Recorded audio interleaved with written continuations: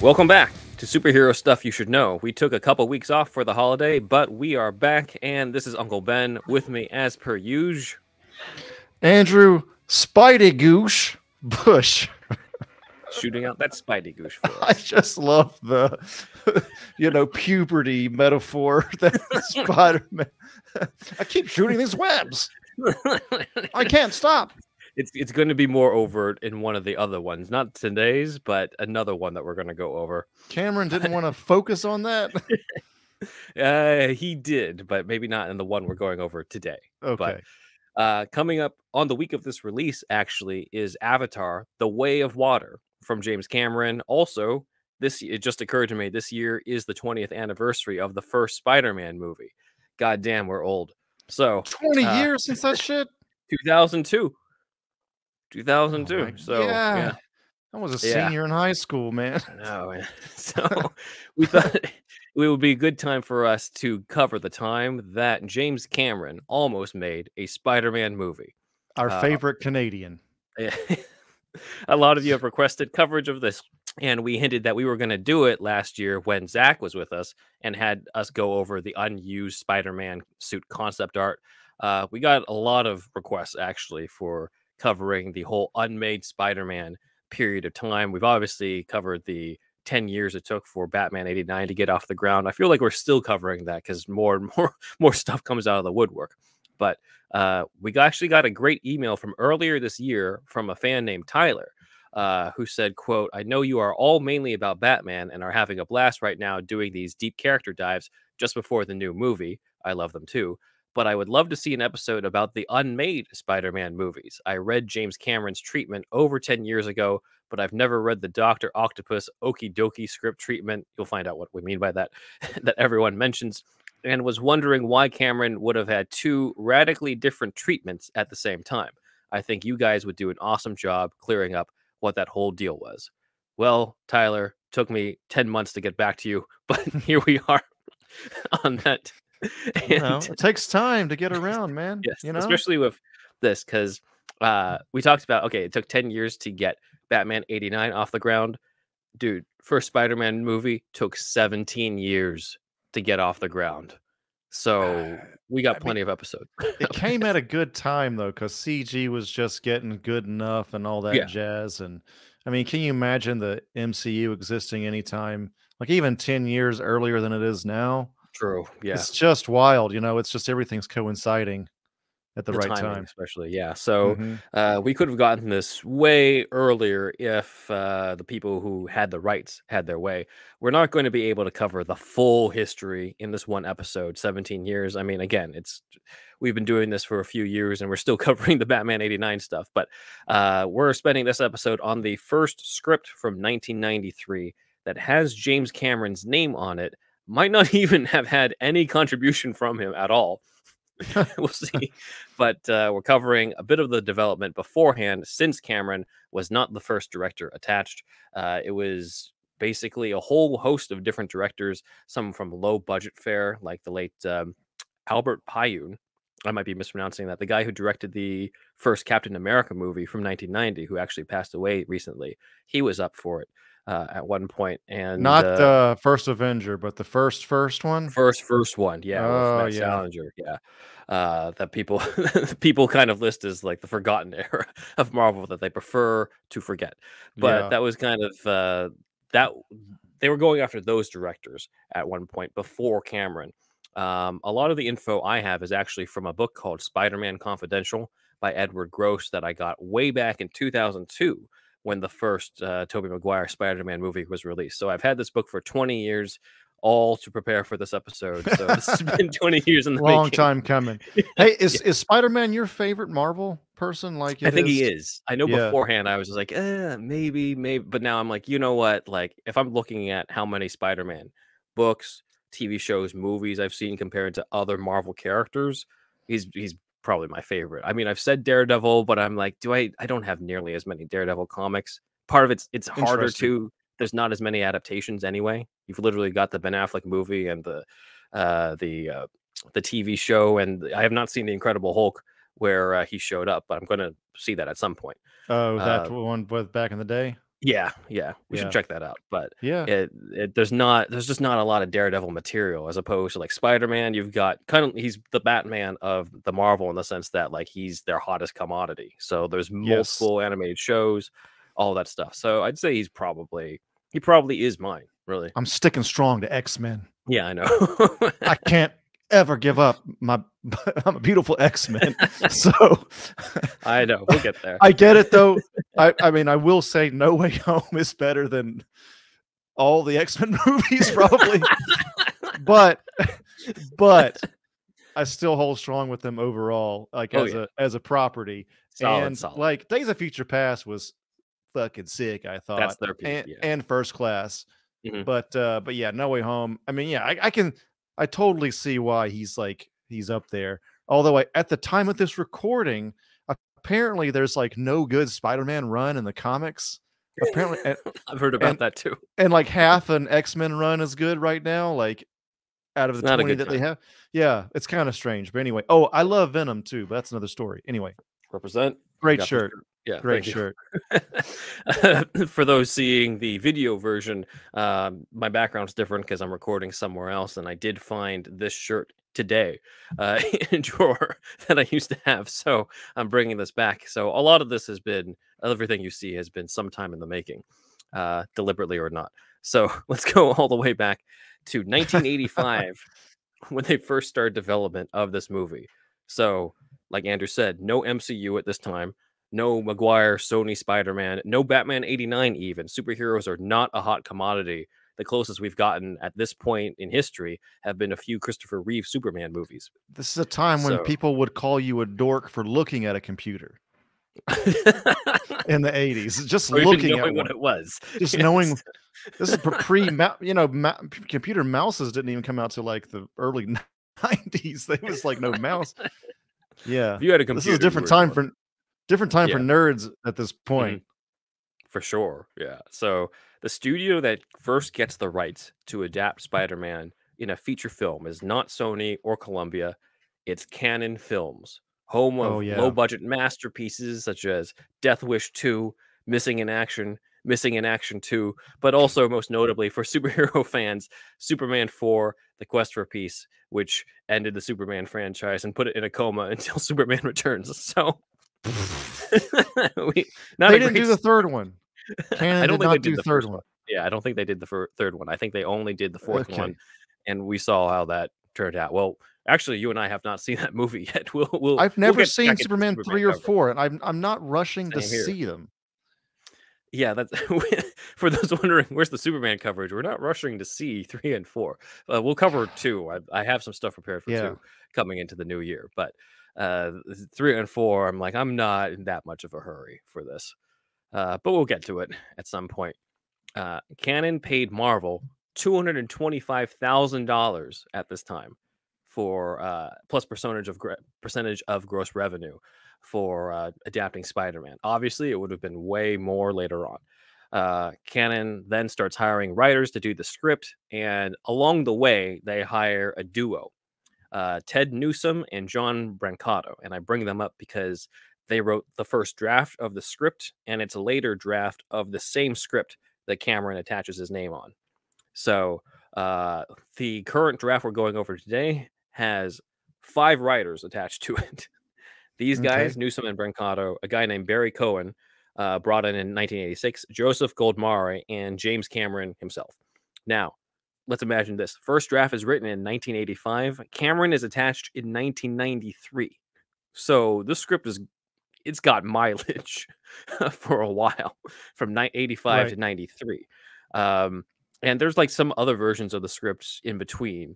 But in terms of information on how Cameron gets on board, at some point in the 90s, Canon decides they can't do this alone. They need another company. They pair up with Karoko, I think that's how you pronounce it, to produce Spider-Man. And Karoko had basically worked with James Cameron on Terminator 2. So they're like, this is our guy.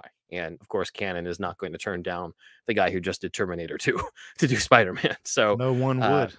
That's exactly how he came on. But what's weird is I can't find a lot of information on why Cameron's name is on this script. Actually, according to one of our fans, Bob Garland, he said, quote, the Cameron film was going to use the Sandman and Electro as villains, which will be in the next coverage script that we're going to go over. He just threw his name on one of the drafts. So I don't really know how much contribution Cameron had on this. It has his name on it, I but I mean, don't know if that's something somebody added. he was probably again, this is my speculation as a jackass on Mhm. the internet, but he had gotten some clout at that point, right? And he Yeah. saw worth in this fledgling thing called Marvel Mhm. and was like, I'm going to put my name on this, not to steal the thunder from these writers, probably, but to help it progress further in the Hollywood system to get it greenlit all the way and all that. You know Let's what I get this mean? done. Yeah. I'll sign my name to this in some way, be a producer or whatever it is. Mhm. Put slap his name on it, and then hopefully it can see the light of day. Yeah. Yeah, that could be it. I mean, again, the source of this is a script online, and I don't know who necessarily who wrote it in there. Like, I don't know if that was in the script itself, or if somebody transcribes this and then just kind of threw in like, Cameron was attached at the time. I'll just throw his name on there too. Like, it could be a whole number of different things. So there's Because not much evidence to go on saying that he had much, and he didn't really get into the weeds of writing this one. He just puts this his name specific on it. one, Yeah, yeah. yeah. So might feel like false advertising, guys, but I did definitely want to cover this one anyway because it does have his name on it. People would be wondering why I didn't cover this one first. So we're going to It's cover it. comprehensive. Yeah, exactly. So it says the one online says draft 1 written by Barry Cohen and Ted Newsom and James Cameron. Draft 2 Joseph Goldmari, James Cameron, and John Brancato. Now this is already weird because uh, the duo that I talked about earlier, they were a writing duo, yet the credits in this draft have them split up across different drafts. So that's kind of lends my theory that maybe somebody messed up when writing this or transcribing this onto the internet. But we're just going to go with it. It's dated July 29th, 1993, and let's jump into it. The Spider-Man movie of 1993. So we do not actually open with Peter Parker. We actually open with the villain of the piece, Dr. Otto Octavius. Now, it's been rumored for years that the plan was that it was going to be Doc Ock, played by none other than Arnold, which would have been cool and honestly a way better fit than Dr. Manhattan to me. Yeah. What is this still from, by the way? I gotta ask Dan, actually. This is not Kindergarten Cop or something. I don't think it's something else. For some reason, yeah, that's the first thing that I thought. I'm like, Kindergarten Cop? No. So yeah, This is the dorkiest I've ever seen Schwarzenegger. Dan picked a good one with this one, and I guess if he was Dr. Manhattan, this would be him as John Osterman. But yeah, this is the thing. Funny thing is, I'll have to ask fans, send us anything official, either from Cameron or Arnold himself, if this was ever true, because I couldn't find anything. One of our fans, Jackson Putnam, brought up that I believe the Arnold Doc Ock thing is entirely just fan made, though it would have actually been awesome to see under Cameron's direction. But let us know if we're wrong on that and if there's actually any quote out there from Arnold himself that he was almost Doc Ock. For visual stake, Yeah. though, we're going to stick with Alfred Molina. Sorry, nerdy Arnold, but we're going to stick with Alfred Molina. So iconic Was he in the attached role. to this as well? No, I think this is Oh, early. okay. I think this is still this is still after Raiders of the Lost Ark, Alfred Molina. Okay. This time, so I don't think he was big enough. But now so iconic in the role that even Kevin Feige was like, "Fuck it, we can't cast anyone better. Let's bring him back for No Way Home." It's like J. Jonah Jameson. And they were right though. I swear, I posted on a forum on Reddit online one time years ago. I was like, what if J. Jonah Jameson just showed up in the MCU and Peter Parker walks into the office and then you see his back from the chair and he swivels his chair around. He's like, what, were you expecting somebody else? You know? Simmons. Yeah, something like that. Yeah. Well, and they did it. We got. Yeah. Yeah. So awesome. Yeah. Arguably the best part of Far From Home was that cameo in post credits. Yeah. So Octavius in this version is a professor at Empire State University conducting experiments on a device called a cyclotron, And in the opening credits, he's already like mid-experiment, and alarms going off, and there's, we're following the spider in the lab as we explore the lab, which you can kind of like see from a visual perspective. That'd be kind of a cool opening credits scene right into the middle of the action. And in Octavius's laboratory is his assistant and his henchman, a hood he's hired to sort of circumvent the university administration. So Octavius is already kind of, shady at this point in this version. So he has this guy who he's hired who's a criminal. He's a secondary villain of the piece, and this guy's name is Wiener. Now, why? Why? It was co-writer Barry Cohen who gave us the Wiener for the script. And he's actually he's a major character in this. So Great. Expect a lot of Wiener talk in this episode. Wonderful. So, the cyclotron is going haywire. I don't know. This is one of the things where I'm just like, I'm pretty sure Cameron might not have actually been attached to this. We got teenagers gooshing all over the place and goddamn wieners in this fucking script. So Doc Ock wants to basically set off the cyclotron. And like in the comic and in Spider-Man 2, he is, already operating the tentacles. They're dubbed as Waldos in here, but they're tentacles. And he's, they haven't attached to him yet. He's just using them for his experiment with the cyclotron. And he says his villain catchphrase, "Okie dokie." I don't know where this comes from. I think it's as dumb as Doc Ock, like words, mixed around. That's what I'm getting. Like make Doc Ock backwards or something. Like it's a bunch of O's and K's and C's and. Oh my god. Okay, maybe I didn't think about that it's at all. It's just that dumb. You didn't think about it because it's not. It's so dumb. I'm sure that's the only thing I can think of. Another thing where I'm like, was Cameron really involved in this? So this is. Again, I think it's just like Spider-Man should be moved up the chain, is what he's thinking. Yeah. This is a hot commodity. I'm going to help this out, even if it's in this fledgling stage that it's in.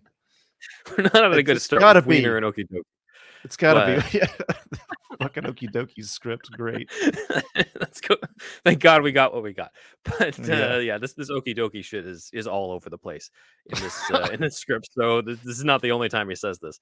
But he says it as the cyclotron is going off. And meanwhile, at the same time, we meet students at the university, including, of course, Peter Parker. By the way, that image was from Sausage Party. Did you ever see that movie? I didn't, but you're going to see a lot more of that. Oh my God. Just real quick, if you guys haven't seen that out there, sometimes it feels like the studio waters down a film. Not in this case. Just a mild spoiler, but they have a fucking like orgy at the end, I think. Yeah, it's so fucking wild. Anyway, back to the program. So what's interesting here is Peter Parker, before he's Spider-Man, is a college senior as opposed to a high school sophomore when he becomes Spider-Man. So they've aged up Spider-Man a bit, which honestly could just be because of the fact that they find it unlikely they're going to find a teenage star. And this is still around the time where they were casting 30-year-olds as teenagers. So they're like, we might as well make it a college guy so it's not too ridiculous. I know, so yeah. That's what makes that's my explanation for that.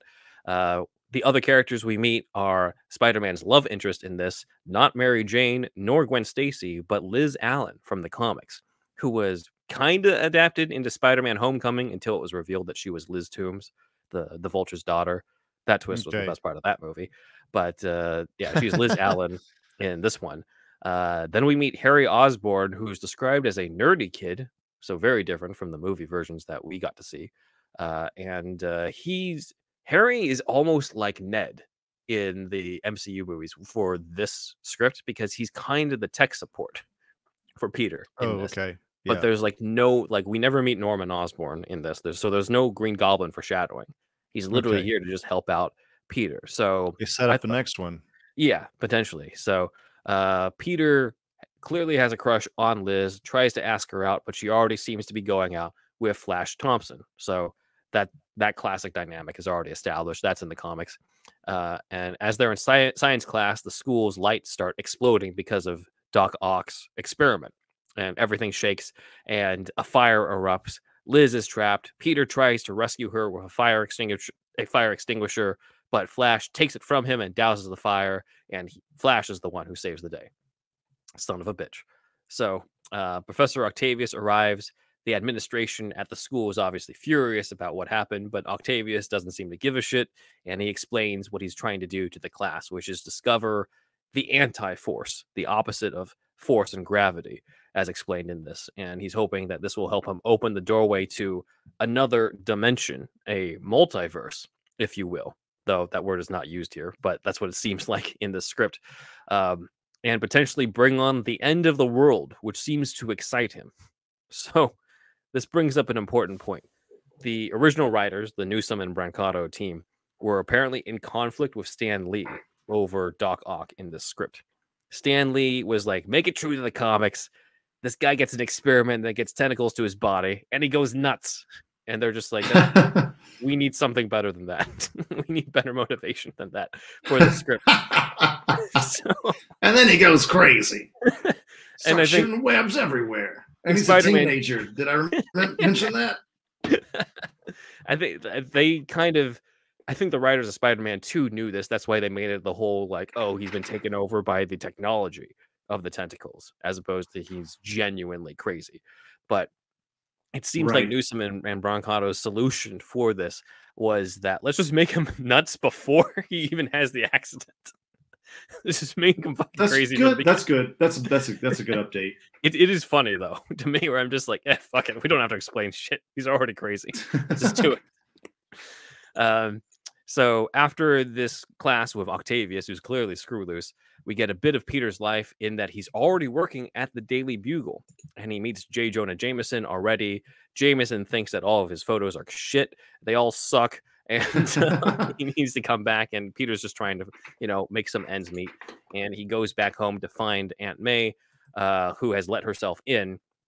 And the Aunt May in the script is interesting. She's kind of the precursor to the Ultimate Spider-Man Aunt May, or the Marisa Tomei version. Not in the sense that she's, everybody is lusting after her, but more in the sense that she's like the cool aunt who's more with it than Peter is, in a way. Right. So she's not like the traditional grandmother type in the old comics, or the Rosemary Harris version in the Raimi movie. Like these writers apparently did not like the comic version of her always being like the sick grandmother type, and they're like, let's just make this a more fun dynamic. So give an idea, like she's basically tells him, I'm here to kidnap you for dinner in Forest Hills, and he's like, I don't know, I'm not sure. And she's like, what, you have a date? And he's like, no. And he's like, then come on. So that's kind of her personality in this. And Uncle Ben kind of has a little bit of that personality too, where he wants to share a beer with his nephew, and Peter of course turns that down. So cool aunt and uncle thing, which is kind of cool, kind of fun, especially with what's going to happen to Uncle Ben anyway. It makes their death more more interesting if they're kind of cool at first, right? Yeah, so I think that was a cool update for this one. Now, of course, in the Raimi version, we get a very traditional, like, grandparent type dynamic with them that stays true to the Ditko comics. But here, I like the update. They discuss Peter's life, and they encourage him to make Liz Allen his girlfriend, even though she's already going out with Flash. Peter can't stay long, though, because he's needed by Wiener, specifically Doc Octavius, since Wiener is Octavius's assistant. So this kind of predates Spider-Man 2 in having Octavius be sort of a mentor to Peter, but their relationship is a lot less cordial. It's not as warm as in that movie. Here, Octavius is like basically a crazy professor, and Peter is kind of wary of him. And apparently Peter has researched all this data in physics that he needs in order to get this cyclotron up and running. But Peter doesn't really want to give it to him. He's going to give it to Octavius's rival professor, who is an original character named Professor Rosenmorph.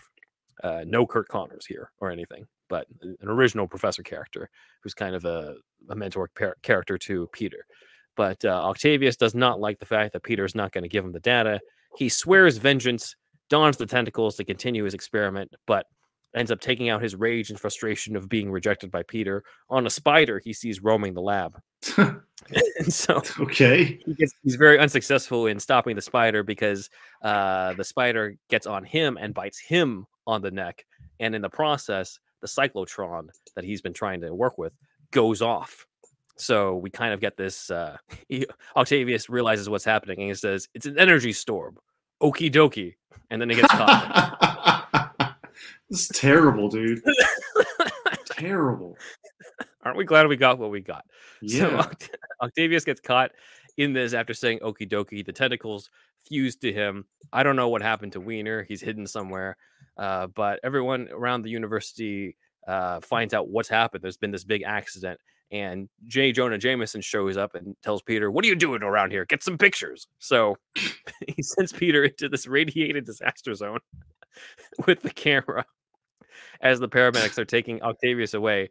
And as he's like seeing what's happening, the spider who's been caught in this radiated explosion is still alive and ends up on his hand and, of course, bites him. And now we finally get the origin at this point. So nice. Doc Ock's origin and Peter Parker's origin are tied in together, which makes a lot of sense in this context when you're trying to introduce both people. They kind of did some version of that with the Raimi film where, you know, they kind of become their characters on the same day. But Peter gets bitten by the spider, feels dizzy, but makes it back outside to Jameson, who pays him very cheaply, of course, for the pictures that he's taken. And as the ambulance containing Octavius runs by, Peter jumps out of the way and ends up sticking to a wall, discovering that he can attach himself to it like a spider. So now he starts jumping around the buildings, trying to test out his new powers. There's not really like a coma type of period that he gets into like Tobey Maguire and Andrew Garfield got into. He kind of just immediately has these powers right after getting bit, which is close to what we got in the original comic. But this guy who claims to be a talent agent sees him, you know, basically climbing around the buildings and says, "I can put you on TV." So Peter's excited for that. He tries to tell his aunt and uncle what happened, but they're not really sure what he's talking about.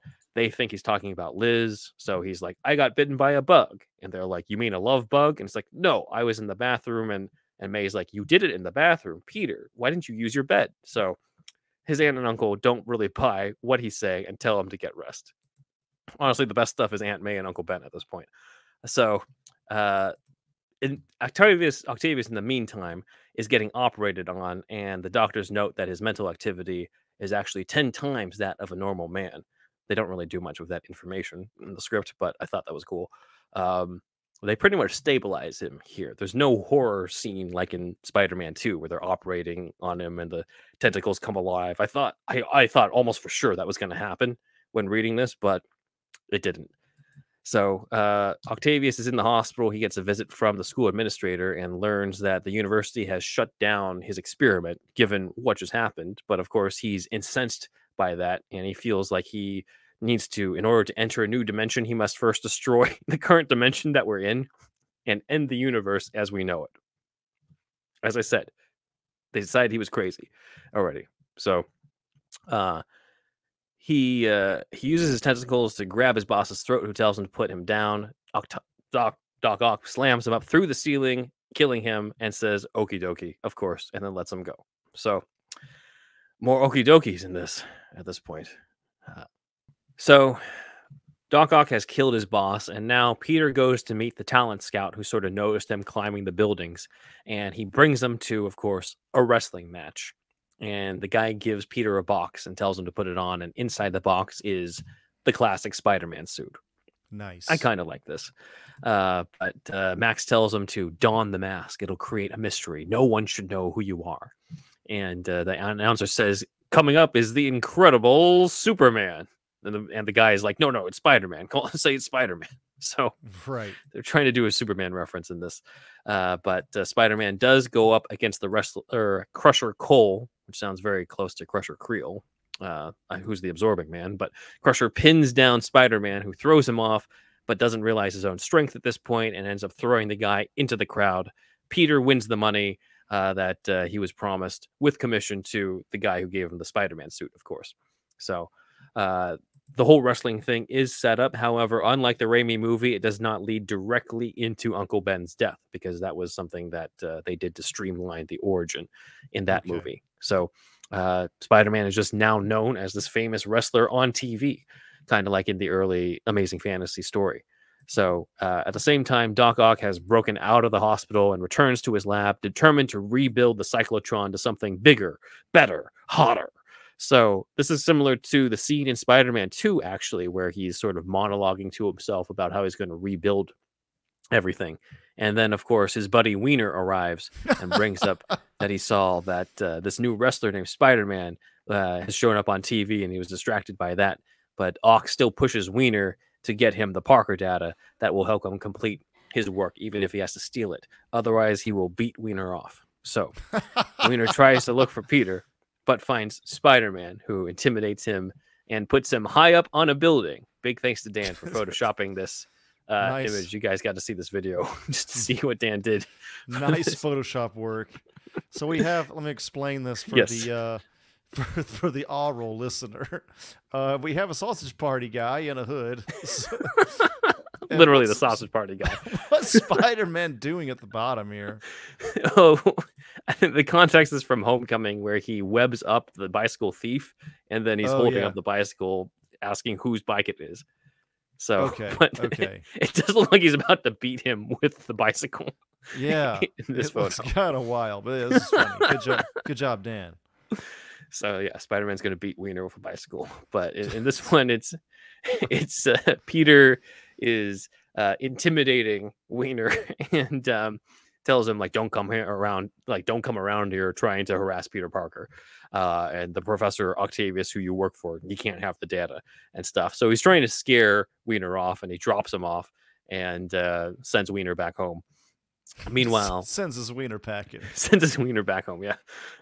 Doc Ock goes to an actual electronics factory with tentacles and all, because he needs to get supplies to build the cyclotron. And the guy who works at the store is like, well, if you want all this, it's going to be $475,000. Doc Ock's like, I'll be back. Cut to Doc Ock robbing an armored truck so he can steal the money bags to pay this guy. I love that store. These were in this movie. They were, and the one that we did get, they were like they look like they could be in DuckTales or something. Like these money bags. They needed the dollar sign. So they needed the dollar sign. It's just about the only thing missing from it, right? Yeah, I was hoping that I told Dan, like, put the money bags in it so we can comment on it, but I forgot they don't actually have the dollar signs on them. I know. In my memory, I thought they did have it. I guess they don't. But everything else looks like a cartoon. It is, yeah. So it's great, but it is hilarious to me that it does seem like this was a little bit influential on Spider-Man 2. This script, it's just they took all the good stuff, right? They knew what they were doing finally. They took out Wiener, entirely. So, Wiener was hidden. So Doc Ock robs these money bags just so he can pay for parts to rebuild his machine. And I love that the script, because that happens in both the script and Spider-Man 2, but I love that they actually show him at the store with not enough money and he has to steal it. Even though, like, you would think, why wouldn't he just steal the parts at that point? That's true. That's true. But anyways, Peter hears about what's going on from Jameson, because Jameson doesn't want any photos of Spider-Man for once. He actually wants photos of this guy with 4 mechanical arms who just robbed an armored truck. And Peter realizes he must be talking about Octavius, his crazy professor with the tentacles who was caught in that accident. It then cuts to Halloween time, where even though Wiener wants to dress up in a costume, Doc Ock threatens him that he cannot go out for trick-or-treating unless he gets Peter Parker's data. Okay. Or else he'll kill him. Peter, in the meantime, is at the school costume party with Flash Thompson actually dressed up as Spider-Man. We get that whole dynamic where, like, Flash is a big Spider-Man fan, even though he hates Peter. That type of thing that carried over into, the new Flash Thompson. And there's a costume contest. And when the winner is announced, the winner is Spider-Man, the real Spider-Man. Peter shows up and gives, quote, the greatest dance number in film history. My God, they had this fucking shit planned. We have some Spider-Man 3 foreshadowing here. God damn it, man. I fucking hated this scene. I was in the theater like everybody else, just like, what is going on, dude? I don't know why they had this planned for so long. I don't know either, but I will say, like, the dance stuff, it is fucking ridiculous in Spider-Man 3. It is only 10 minutes of the movie, and if they did cut that out, I think the movie would have, like, it would have been seen in a better light because we the rest wouldn't of have it lost pretty... much. Yeah, I We know. would have gained Yes, quite a lot. So after this big dance sequence, Liz Allen asks who Spider-Man is. There's just no fucking reason for this shit. It drives me crazy, that kind of shit, man. I will say, at least in this context, right? It is like it's a party, so it kind of makes sense that there's a dance off, as opposed to Toby just dancing when he gets out of a store. He's evil emo dancing. I like, dude, do something else more evil. This is just lame. Yeah. So Liz asks, "Who are you?" This great dancer, and Spidey tells her one day she'll know. And it's kind of like the it's kind of similar to the Raimi movie because he ends up telling her, "I'm your friendly neighborhood Spider-Man," and then takes off. So that kind of carried over. Using this script. Yeah, for some of the Raimi stuff, including Spider-Man 3 with the dancing. Yes. But yeah, definitely some things got carried over here. Later, Spider-Man takes a cab and tells the cabbie that he has this tingling feeling that his aunt and uncle are in danger. So we get a little bit of the spider sense here. And they're in danger because Wiener has arrived at May and Ben's house to steal the data. And Ben catches Wiener and tries to get his gun to nail Wiener. But Spider-Man arrives too late because there's a gunshot, and you guessed it, Uncle Ben gets killed.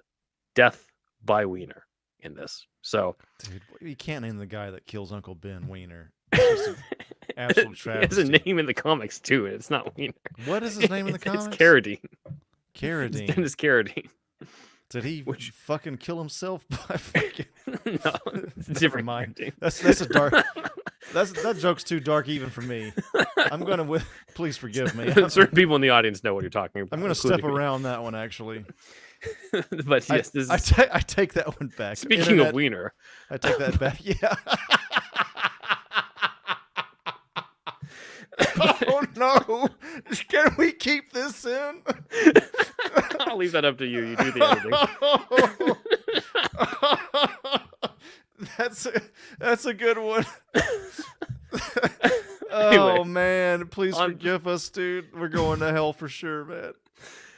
Lord forgive us. We're halfway through the script. Wiener has killed Uncle Ben, and now Spider-Man's going to actually start becoming a superhero. And I think on that note, on to the break. Just wanted to announce that I have a new podcast called Gaming Gaiden.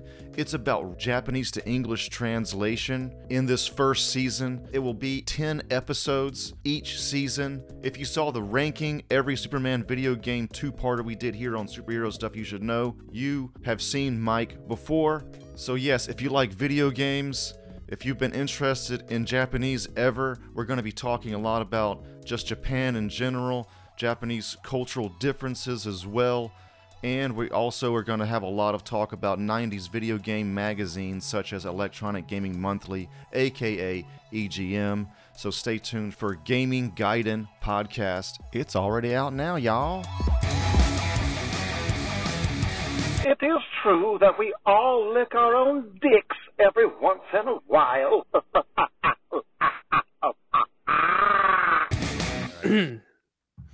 All right. And we're back. Uncle Ben has been killed by Wiener. Let's see what happens. They take Uncle Ben. They take Uncle Ben to the hospital. Peter and Aunt May find out that, of course, his uncle has died from his wounds, but not before revealing that the intruder in the house was looking for something in Peter's computer. So that gives Peter a clue on who it is. A detective reveals that they have chased Wiener to a warehouse. So Spider-Man knows where to go to bring his father's killer to justice. So Spider-Man tracks down Wiener at the warehouse. Thank you, Dan, for another amazing Photoshop. This is good. God, I know this is a podcast, but please look at the visual version. Most of our listeners are on YouTube these days, but for the oral people, because you guys have been with us the longest. Also, it is fucking a sausage party sausage. Almost like breaking into the uncanny valley. It's so strange with the realistic like noir lighting, and like he's wearing like what, a beanie? He's wearing the beanie because it's him photoshopped. It's the sausage guy photoshopped over the actual killer character from the 2002 Spider-Man movie. Right. Yeah. Also, if you have Spotify, we now have this on visual too. That's so true. You can check this out. Good plug, Ben. Natural plug. Yes. We're putting the video on Spotify as of the episode just before this one. Especially this one. Yeah. With these visuals, we need them. So credit to dude, like Dan showed me the visuals for this episode just this morning, and I got to this one. I'm like, one note, could we do? Because this was originally the still from the movie until I remembered who kills Uncle Ben in this. And so Dan provided accordingly, and we now have this greatness. I'm probably going to put this on our Instagram or something at some point. Oh, yeah, definitely. Anyway, Spider-Man tracks down Wiener. Wiener tries to shoot. Wiener shoots at Spider-Man, who knocks him into a net, which gives Spidey the idea for, web shooters and stuff. And he captures Wiener. Now... This is a joke that keeps on giving, man. It just really does. I gotta say, we miss a major beat in the origin here, because Spider-Man, based off of Uncle Ben's clue, already knows that Wiener's the killer of his uncle. And there's no moment where he tracks down the killer and realizes, oh, it's the guy who I let free earlier. There's no, oh, I just learned with great power comes great responsibility. Oh yeah, they fucked up on that one. In this, like, there's barely a mourning period for Uncle Ben. There's no like, oh, I should take responsibility in this. It's just kind of like, yeah, his uncle dies, and then he's got to face off against Doc Ock. And I'm like, really? You don't have any. This is why this was not made, I think, because you're missing the major component. Did you think that the Amazing Spider-Man had a better Death of Uncle Ben segment? I kind of felt like that was strong in the movie. Maybe because it was just dark all. I feel like I'm not trying to take a hot take here, but maybe it just is. But at least for the Uncle Ben death stuff with the voicemail message and all that, I felt the Uncle Ben stuff was a bit stronger. And the scenes where he's kind of, he's kind of yelling at Aunt May and stuff are kind of more powerful in some way. It felt way more dramatic. It is a more dramatic, like in both the Raimi movie and the Amazing Spider-Man, you've got Peter basically in a fight with Uncle Ben before the death happens and stuff. And I think it's a lot more elevated in the Garfield one, So like, I'd agree with that. I think the voicemail is really touching at the end of that one. But I think the death itself, I still prefer the Raimi one simply because it's more traditional. It's more traditional, but also streamlined in a way that makes sense. Because in the comic, it's, one night he lets the guy go. And then like a couple nights later, then the guy just so happens to break into the house and kill his uncle. And then Spider-Man finds the warehouse. Like in this one, it's streamlined where it's like the guy literally was getting away and carjacked Uncle Ben on the way out. So it already makes sense. So I'm like, it kind of improved over the comics in a way, because you don't have that coincidence that he just happened to break in. This guy went from like robbing kind of a public place to just robbing homes at the same time. It made more sense in the Raimi one. And then I don't know. I thought it was weird in the Garfield one that they kind of did the Joe Chill thing where he's like his uncle's killer was never found. I'm like, there's some weirdly Batman-esque elements in that Amazing Spider-Man movie. Those movies were coming out at like kind of the height of Nolan popularity. Yeah, I'm sure it was pitched like, let's make Nolan's. What if Nolan made Spider-Man? And I get that the fan base doesn't like that, and I don't want to return to that either. But I gotta say, the first Garfield I kind of liked. The second one with Electro, Jamie Foxx trying really hard, but it's just he was more redeemed in No Way Home. It's not the actor's fault generally. It's just that movie wasn't that good, and like as a whole, I felt like. But the first one with the lizard, I thought was like not bad. It was one of those times where it's like I didn't know why the internet was shitting on it so hard, Yeah, I think it was fatigue of the gritty reboot thing. Because like even like I revisited all of them before No Way Home.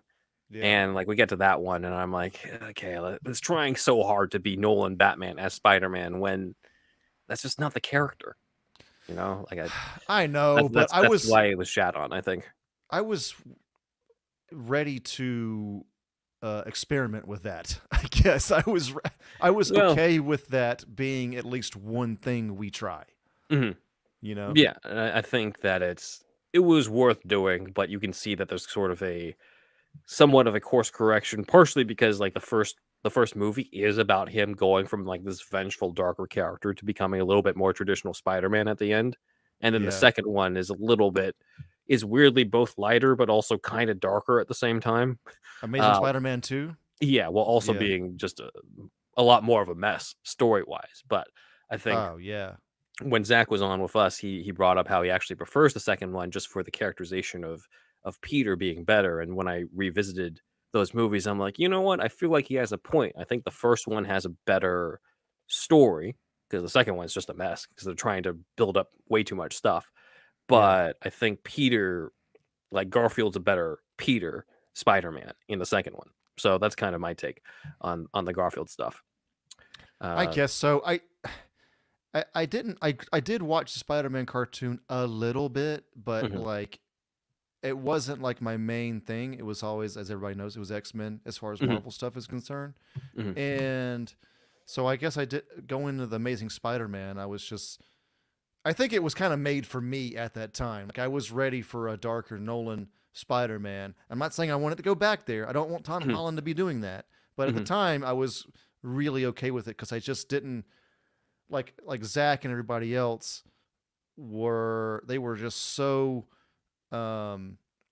invested in the character in his traditional sense, the traditional Spider-Man. So, and I just wasn't really at that time. I think I was also trying to do a course correction because of the reputation of the Spider-Man 3 dances that they're just like, let's go dark and serious in this one. There are no dances in this. Always overcorrecting. There's way overcorrected. Way overcorrecting. There's a big gap between dance numbers and Spider-Man going all Batman. Other than like actually commenting on this episode and not this tangent, but if you're going to comment on the tangent, I would like to know, as a guy that I probably don't know as much about Spider-Man as everybody else does watching this. I mean, I know I've seen all the movies, I've read some comics, but still probably a noob compared to a lot of people. What are the exact scenes, you can comment below, that show Spider-Man not the characterization being bad in Amazing Spider-Man 1? Where exactly do they go wrong? What lines, what actions does he take? Because to me, I'm an idiot. I need to be told straight up, I think, in this case. Guys, this is really our excuse to just have Dan's amazing Photoshop of Wiener on screen for even longer. Okay, let's move on with the actual program. Definitely leave the comment on there because that could be a whole other episode, honestly, that we could characterizations. Yes. Characterizations and stuff, yeah. But anyway, Peter finds his uncle's killer. It's Wiener, and comes home, and at home, Liz visits Peter. It's Wiener. It's Wiener. Said it enough. Here he is again for those who need to see him. Why is this not coming up? Oh yeah, and so pretty much before he comes home, he encounters the police who he provides the killer, but they want to arrest him too because he's a vigilante and stuff, and he gets pissed because he basically did their job for them, which is similar to, like we were talking about, the Garfield movie. So nice. Hey, that was actually related to what we were talking about. Anyway, so going further, Peter comes home and Liz is there and wants to sort of visit him and go over stuff from school, and she seems to be liking him now. And Peter goes down to see if he can hail them a taxi so they can go out. But as he goes down, Liz gets visited by Dr. Octopus. So she's freaked out by his tentacles, and he brings up that he's the real Spider-Man. So he's not even calling himself Dr. Octopus. He's calling himself the real Spider-Man in this one. Because he's like, I got 8 limbs. What does that guy have? Nothing. Yeah. Just gooses webs left and right. Yes. He's probably a teenager. So here are my tentacles on your chin, he says. So Liz fights back by distracting Ock. What's wrong with us this episode? We are rated explicit. Those who That's true. Complain. Every time we upload, I do have to click not made for kids on YouTube. We probably have a lot more fucking listens and views if we fucking just didn't swear so goddamn much. When you got a script of Wiener, I mean, come on. Yeah, I know, it's true. Liz fights back against the tentacles by distracting Ock, and actually she shoves his tentacles into a socket to electrocute him before running off and yelling for help. So Ock chases after her. Peter sees what's happening and changes into Spider-Man to help, where Doc Ock chases Liz into an abandoned construction building where Spider-Man has his first confrontation with Dr. Octopus, or the real Spider-Man, as he's calling himself now. He's getting confusing. Guess what? I'm you. So he wants Peter Parker's Daka. That's the villain in the Batman serial. He wants Peter Parker's data, and he holds Liz up above, and Liz tries to fight back, but her blouse rips and she falls. We have the classic, the girlfriend falls from a great height and Spider-Man has to catch her. So he does catch her, he saves her, and he ends up in this big fight with Octavius, who has such award-winning lines like, "Now I must kill you, you cretinous clown." So who says that again? Doc Ock. So does it say okie dokie next? He says, "Okie dokie, I kill you now." So, oh my god, dude. Spider-Man baits Octavius into going after him, tricking him into falling into an alley where a bunch of cops are, and letting Octavius have to deal with that as he rescues Liz. And he takes Liz web slinging, which she absolutely hates. Again, foreshadowing MJ's reaction in Far From Home when he took her web slinging and stuff. So I thought that was kind of a nice little gem there in the script. But pretty much they have a nice tender moment, Spider-Man and Liz. Liz is the only one who calls him by his nickname, Spidey, in the script, and he likes that. Okay. But he also brings not up... going to do Tiger, because that's Mary Jane. That's Mary Jane, yeah. So he brings up, "But you have a boyfriend," and she says, "Well, Flash isn't exactly her boyfriend, and there is someone else she likes, but he's just too shy to really do anything about it." And at that moment, of course, Flash Thompson shows up since they're at Flash's place, and Liz is already finding it suspicious that Spider-Man knows where Flash Thompson lives, so she's already sort of suspecting that Spider-Man is Peter. Spidey goes back home to Peter Parker's apartment, only to find that his place has been ransacked with a note left by Octavius, who has stolen his data. So Octavius puts Peter's data through the computer and finds that it's the missing component that will help his experiment and ultimately bring about the destruction of this dimension, because he's a fucking lunatic in this script. So he's going to try to destroy the multiverse ultimately. I think he's trying to destroy this dimension so he can go into another dimension. To destroy that one as well. Go to another dimension where I'm written better. So he goes to it's the okie dokie dimension. The phrase okie dokie is cool. I'll be cool in this next one. Yes, that's for sure. Peter goes to Harry Osborn for help. Again, I was telling you, Harry's kind of the tech support in this movie, like Ned in the MCU movies. Does Spider-Man have like a tech support dude in the comics? Not really. So it's kind of weird that Hollywood is like, let's just make his best friend who has this goblin future, a tech support friend. It's one of those things where, like, if you had $1 for every time that happened, you'd only have $2, but it's weird that it happened twice. It's kind of like what happened here.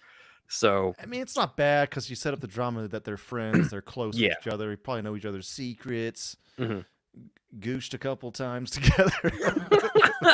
but it's not in the script. It's a subtext. Subtext of all the wiener and tentacles. They teach you that in college.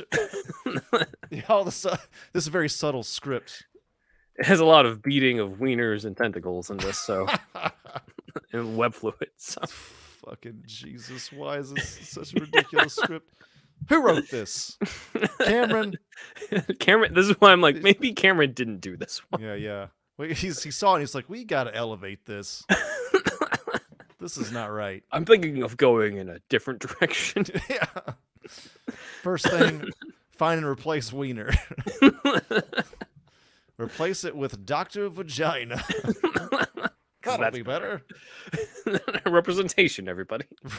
I'm woke. Sarah Connor. Peter and Harry determine that from this data that Doc Ock is going to use the subway system to get enough power for his experiment, and lo and behold, he does. So the chaos erupts in the subway with trains flying into buildings and shit. So Spider-Man goes to rescue people. He ends up, just by coincidence, rescuing his professor Rosamorph, Doc's rival, who has not really been in the script until now, except for a few scenes in the beginning. And Rosamorph now becomes a major character in this third act. So this ain't another pass, man. This whole script. Rosamorph tells them that Ock will need plutonium to pull off this experiment, and Spidey's like, "Where will he get it?" And the guy's like, "At the at the toxic dump." So Spidey has to go locate Ock at the dump. Not at like a NASA-like facility. It's at a fucking dump. It's at a fucking toxic dump in Jersey. Fucking, you can make a goddamn nuclear bomb with that fucking shit. You need you can't be a dump. I don't know. This version is at the dump. Fucking Area 51 or some shit like that. I don't know what to tell you at this point. I didn't write this. So Doc Ock carjacks a Corvette, and Spider-Man goes after him and just so happens to run into Flash Thompson and Liz on the road.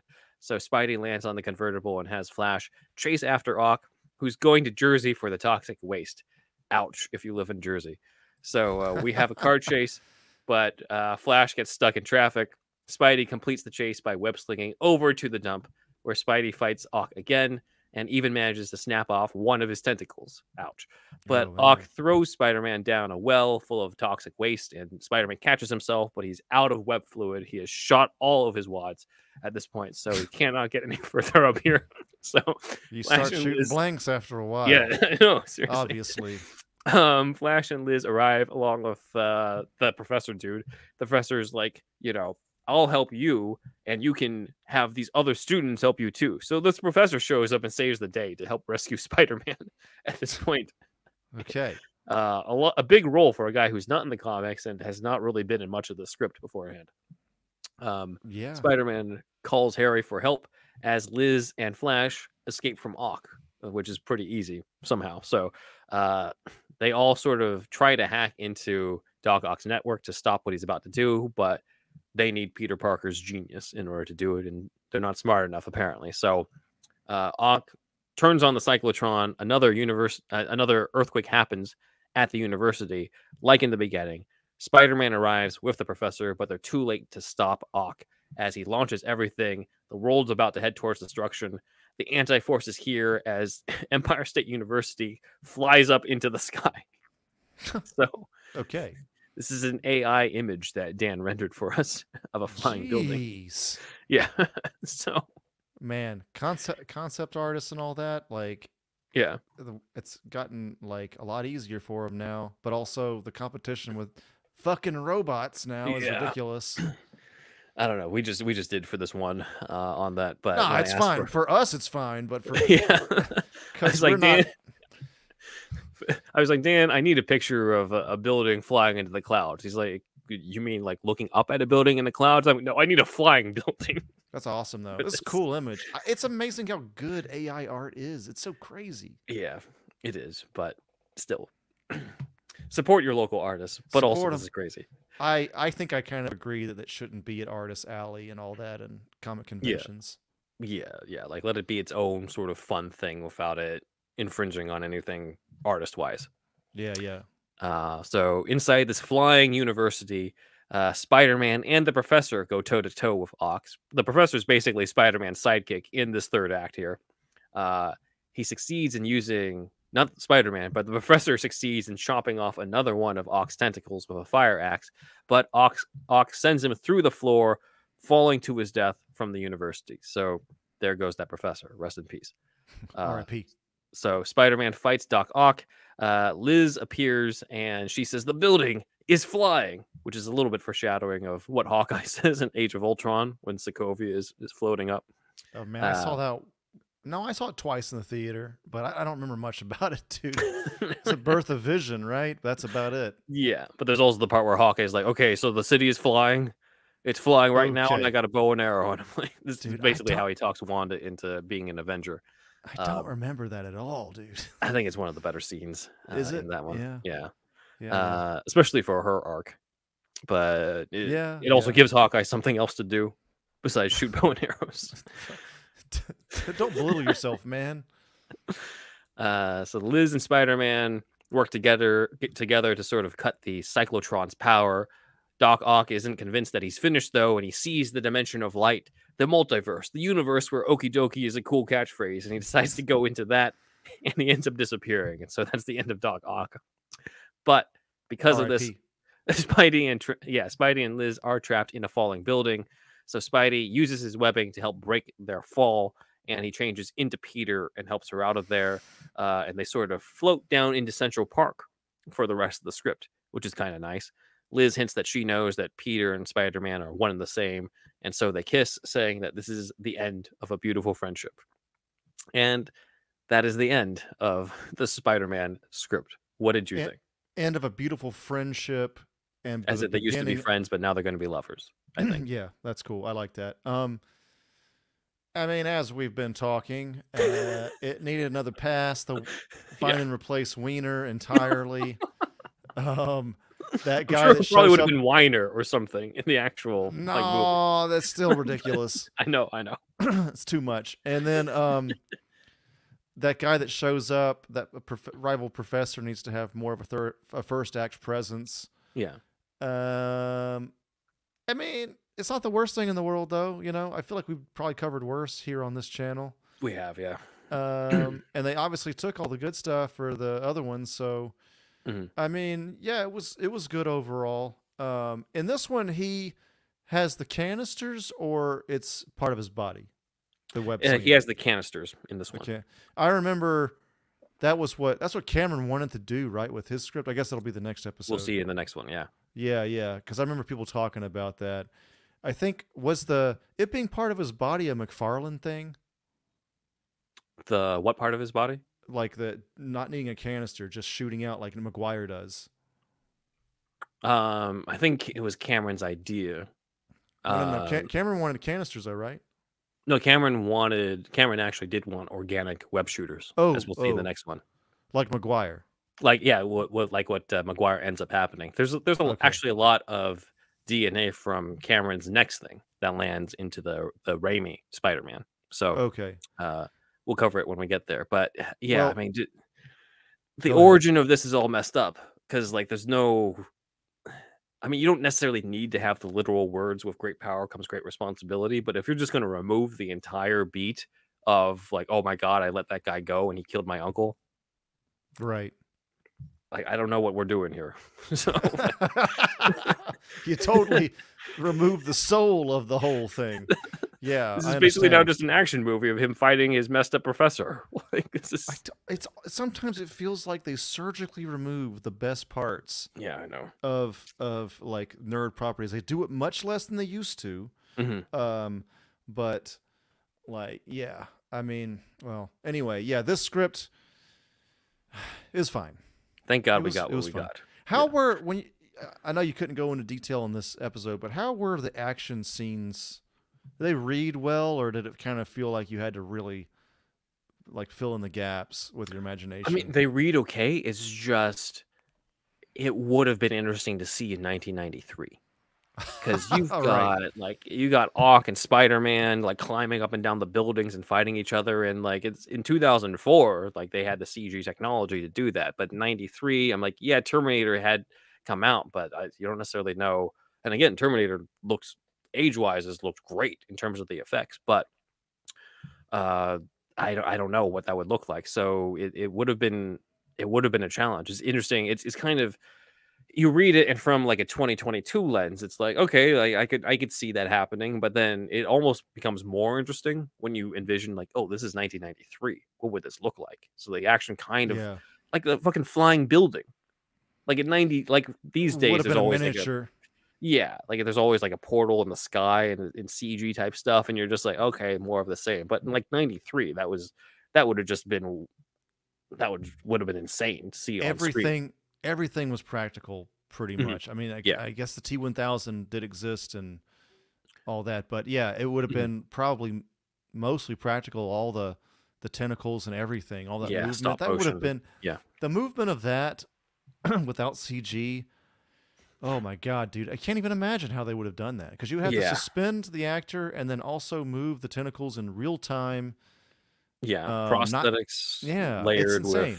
with basically what I read, because these screenwriters, the Newsom-Brancato team, talked a lot about like, here's how you could pull this off. And for Doc Ock, they were thinking, put the actor in prosthetics layered with a fully extended miniature thing of the arms that are like stop motion or something. I'm like, that sounds like hell in order to actually do production with it. But it would be insane. Yes. Yeah, that's what they had in mind at the time. And of course, remember, this is Canon Films. Right. They had a not budget. people with a ton of money. Yeah. So this would have been on a budget. So I don't know what this would have looked like. They did He-Man, right? Canon did He-Man. I don't know. I'll have to take a look. But yeah, I mainly know them because of this and Superman 4, Quest for Peace. But yeah, this is one out of many scripts during this time. There's an earlier draft actually of this that we can cover another time. Wiener's not in that one because that was they had to add it to this one. Cohen added the Wiener to the script, but that was not in the original one. But yeah, there's a whole history. Mr. Eli Mack, one of our fans here, said, quote, from the development in the early 80s where Stan Lee himself wrote a draft for producer Roger Corman in Orion Pictures, to the draft that had Spider-Man be a werewolf-esque creature with Menahem Golan and Joran Globus at Canon Films, to the draft by Ted Newsom and John Brancato with Doc Ock as the villain, to the rights going to Kuroko Pictures with James Cameron potentially rewriting that draft. Potentially noticeably is in quotes because I think Mr. Eli Mack is also unsure how much Cameron had a role in this one we talked about. To James Cameron's script treatment with Electro and Sandman. I've researched this history too much and would love to hear your thoughts on the history.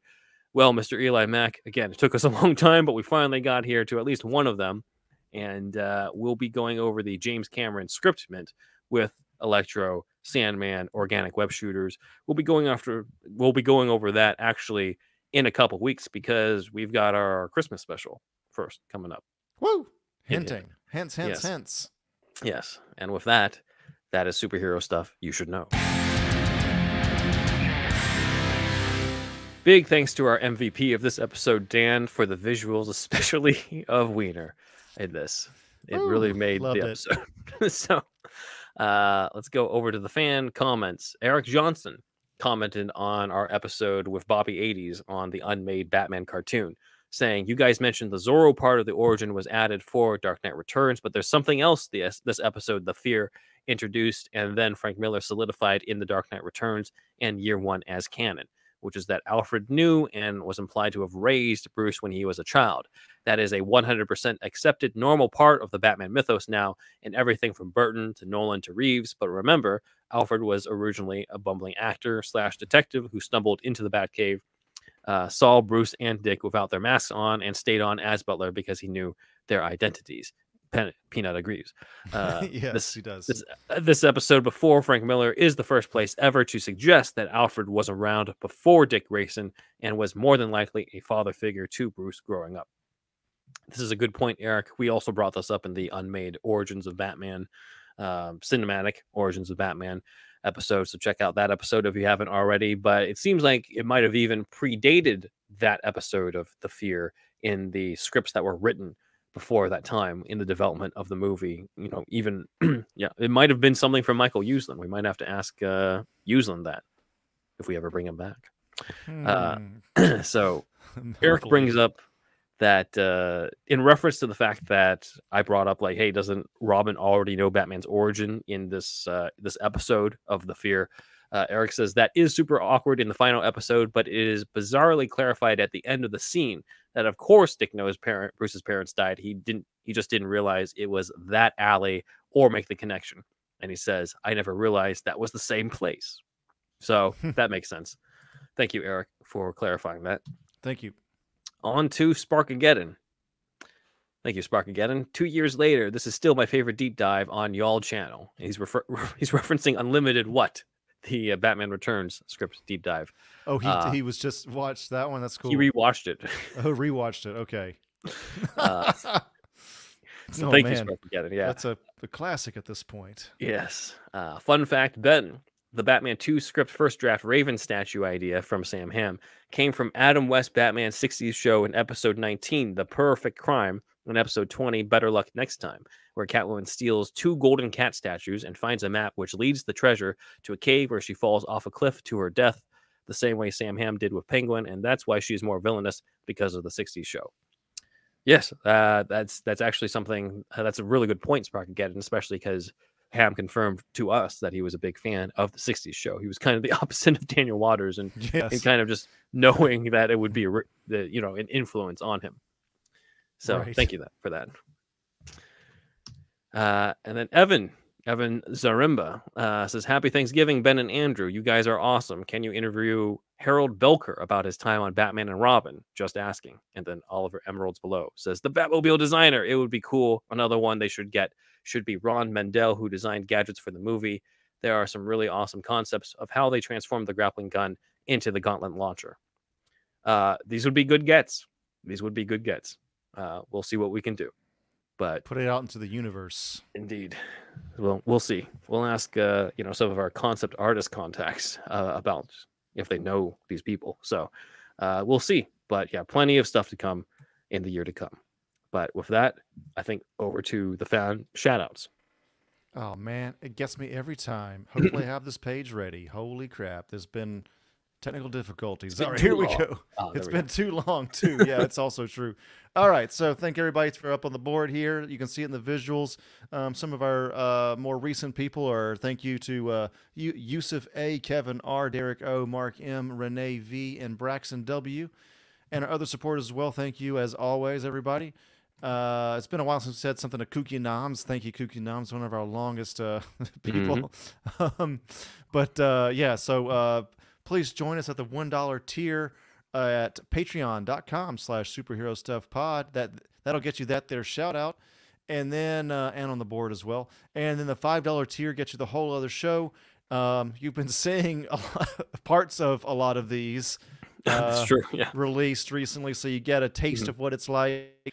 Still trying not to release episodes of that, but yeah. So it's a whole other show, and it's every Friday. This show's every Monday, and check it out. And yep. Then we have the $10 tier, which is the monthly meetup, and you can meet up with us monthly, where we have a topic to discuss, and it's like a Zoom-like call and all that kind of jazz. We have some kind of merch over at Redbubble, superhousepod.redbubble.com, and something or other at superhousestuff.threadless.com. Big thanks to Alex from What Mean Podcast for getting some of the merch. Yes, we're still working on maybe updating our art here, yeah. So anyway, artwork by Steph in Santa Cruz. And please send us your audio. And thanks, Alex, by the way. Sorry, I glossed over that. But anyway, send us your audio to superhousepodcast@gmail.com. Any kind of audio bumper would be great. And then I'm ThunderWolfDrew on Instagram. ThunderWolfDrew on Instagram and Twitter. ThunderWolf lives on YouTube. ThunderWolfDrew.com has my whole portfolio, except for AminoRecon.com. And that is basically Power Rangers Meet Strangers, y'all. It's not a Power Rangers fan film, but that's like a quick elevator pitch to get the idea across as to what it is. It's on Indiegogo right now. We are trying to fund a whole episode for this show. We want to have a series, but this first Indiegogo campaign is to get funds for the first episode for the series. And there's a pitch video on there. You can see what we're going for. Think of like X-Files, a little bit of Men in Black too, actually. Stranger Things, things like that, but Power Rangers as well. So artwork by Zachary Jackson Brown, art.com. Awesome poster there. And the Indiegogo campaign is on AminoRecon.com, linked there. That's AMANORECON.com. Gaming Gaiden is my other podcast. We're about to close out our 10 episode season soon. I think episode 9 of 10 releases the day this comes out. But we interview a lot of Japanese to English video game translators in this season. So check it out. Ben. Shout out to Comic Capital on Instagram, as well as the Everything Entertainment Club on Clubhouse. Follow us on social media, on Twitter at SuperHousePod, Instagram, Superhero Stuff Pod, TikTok, Superhero Stuff Pod, Vero, Superhero Stuff Pod. My website is benjuanwriter.com, where you can read a whole bunch of scripts: Gotham Vampire, where Bruce faces off against the Mad Monk, or Elementary, The Death of Sherlock Holmes, or Curb Your Enthusiasm, Disneyland, the Curb episode they could never make, where Larry David goes to Disneyland. My YouTube channel is in the description below, where you can also check out Doctor Who, The Ronin of Time, the 8th Doctor meets Miyamoto Musashi. You can check out my personal Instagram at benjuanwriter, or my son's Instagram, my cat, Alfie, at Alfie Pennyworth Cat. And if you have an Alfie yourself or Peanut, who made a special cameo in the last few minutes of this episode, then you can get the Whisker Box, the only cat box for the crazy cat lady and gent. And if you don't have a cat, that's okay. If you have a dog, you can get the Bark Box, y'all. Get your dog exactly what they want. First month off free, valued at $35 with our promo link, and that is available at superherostuffpod.com/shop. And if you don't want to shop for anything, that's cool too. You can visit superherostuffpod.com/show notes, where you can find the show notes to the episodes. If you guys are curious about some of these scripts and want to read them for yourself, and they're available online, we will provide the link for these scripts if they're available. And if they're not available, then too bad, we can't forward these over to you guys. Some of these are giving it to us in secret. I'm sorry, but we can't give these all out to people. But this one that we went over today is available online. We will have the link in the show notes, and you can check out other stuff that I wrote in there. Check that out, superherostuffpod.com/show notes. And I think that is it. And we'd like the Carradine estate to do us a favor and forgive us. But also the rest of you, we'd like you to do us a favor. We want you to tell all your friends about us. Okay. Wiener.